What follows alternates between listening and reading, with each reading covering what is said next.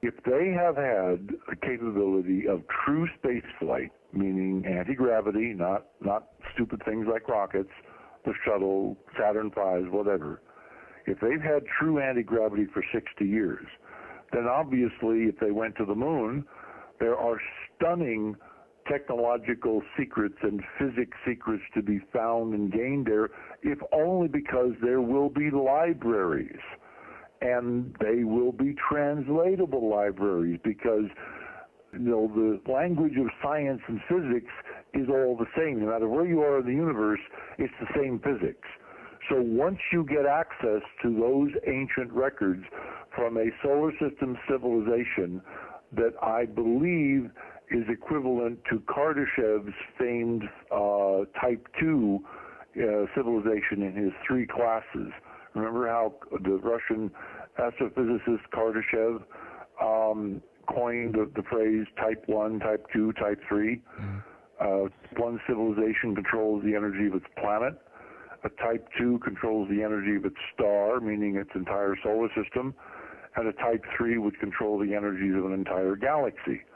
Well, if you have that capability in the hands of primitive Nazis, I mean, God help us.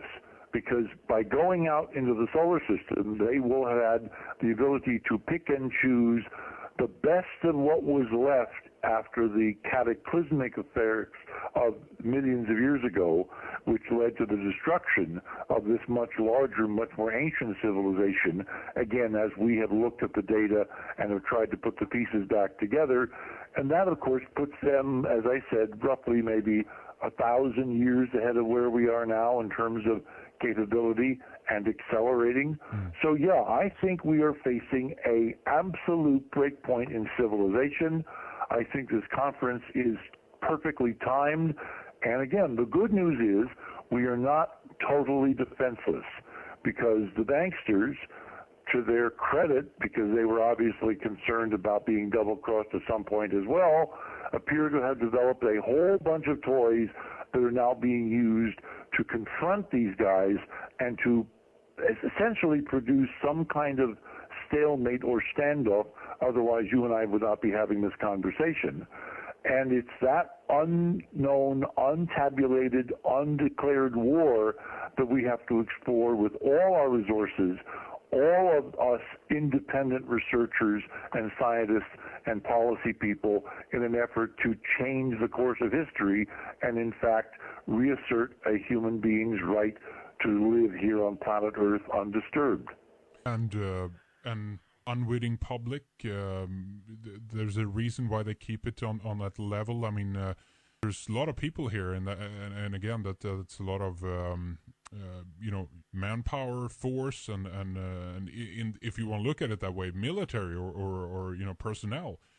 They can't help in any way. Would that just make the situation worse, do you think, if this in some way was announced or publicly, declared? Somebody put the cards on the table here and told it like it is. Did you ever read the works of Charles Fort? No, I haven't, actually.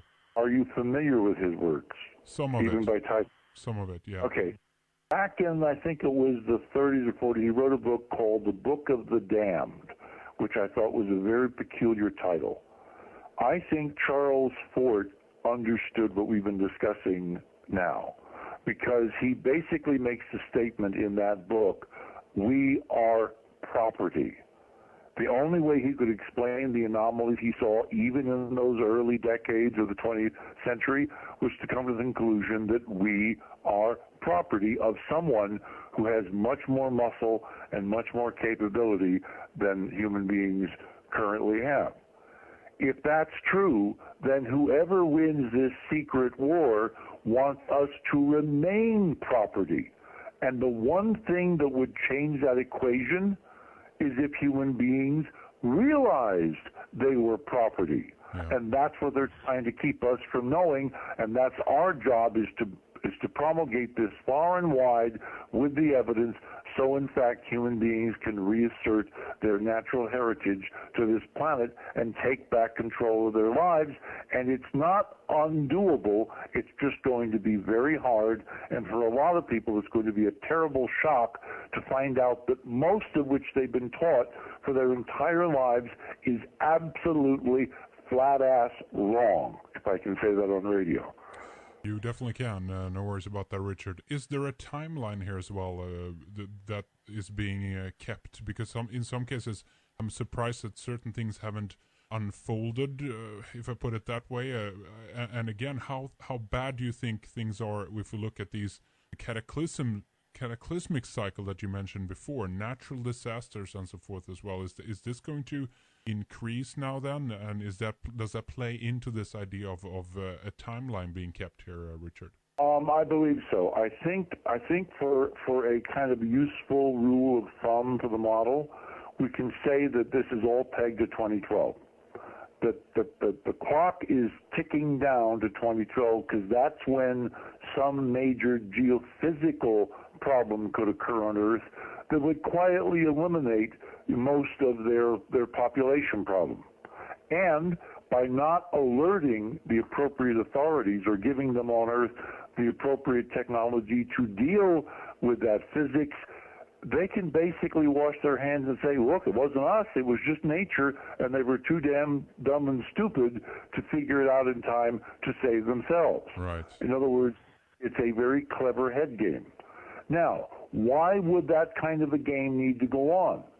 That raises the question, is there a larger civilization out there in the galaxy watching, seeing who is going to do what, who is going to win, and is there some kind of prime directive in operation, a la my friend Gene, where they cannot intervene directly, but if we ask for help, if we understand that we're not alone, if we take certain measures to assert that new knowledge, they in fact are then allowed to intervene and help us, keep these beasts at bay. Our vice president yesterday made a very interesting case. He actually used a term that I have not heard for a long time. He talked about barbarians at the gate, and everyone thought he was talking in a certain direction about events occurring politically here in the United States. I'm wondering if in fact he was talking to another audience about a different set of barbarians who in fact are at the gates unless we take drastic action and become very much more self-aware.